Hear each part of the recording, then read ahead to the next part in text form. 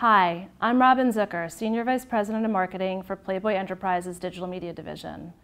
I'll be joining the ClickC team in New York at the end of March to talk about getting real with native, creating branded content programs at work. A mixologist and a playmate walk into our bar and create an amazing Moscow Mule. A world-renowned trial cyclist tours around the Playboy mansion like you've never seen. And a group of playmates recreate a few hilarious scenes from a Jim Carrey movie. These are just a few examples of the branded content programs we've done at Playboy. Whether you call it native advertising, sponsored content, branded content, we've all been trying to figure it out. It's a video that gets millions of views on YouTube, a post that gets seen on Facebook, or content that gets shared on a website.